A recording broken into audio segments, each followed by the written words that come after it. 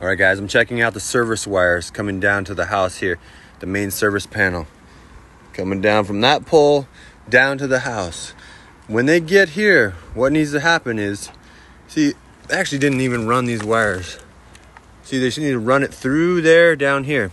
So they create what's called a drip loop.